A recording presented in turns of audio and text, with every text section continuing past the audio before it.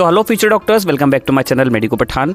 So finally the wait is over. Many students were requesting for making this video, so we make this video, but we take some time because we analyze all the data and merit list. After that we decided to make this video for you guys. So if you are new to the channel, please like and subscribe to my channel, and we provide best authentic information here. So before starting the video, let me introduce ourselves. I am Pathan Farmanka and this is Nihal Ranjan and we are currently pursuing MBBS from Government Medical College Vanaparthi, Telangana. So as our friend Pathan has already said that round 2 results are out, so it mostly went according to our prediction. Like we predicted 350 marks, 450 marks for general, it went for 453.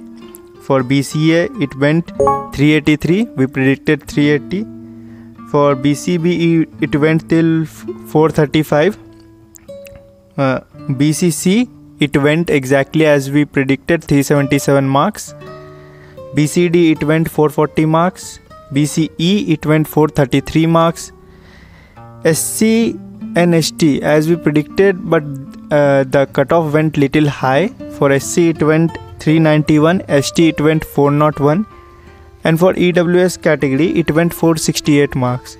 So most of the thing whatever we have predicted, it have gone accordingly, but there were some changes, so never mind.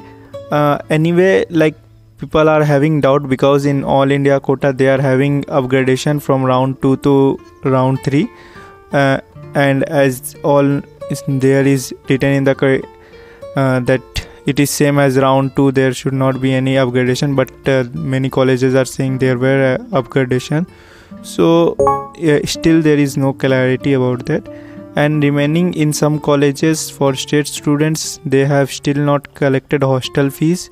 So I guess they may be still in the process of finding the place for the students to keep hostel. Like they will be searching for the accommodation. So after once accommodation they have got, they will take the fees and accommodation will be provided. So you don't have to worry about that. And remaining things has already been explained by Pathan. So for any doubts you can contact Pathan. Thank you. Over to you. So as Nihal has told you everything about the cutoff, so this is the exact cutoff which has gone this year for NEET-UG 2023 Telangana round 2 cutoff. So if you have any query or doubt, you can DM me on Insta at Medico Pathan, or you can join my Telegram channel, link is in the description. You can join and you can ask anything about the counseling process, and me and my team will definitely help you in any ways. So thank you for watching my video. So meet me in next video. Thank you.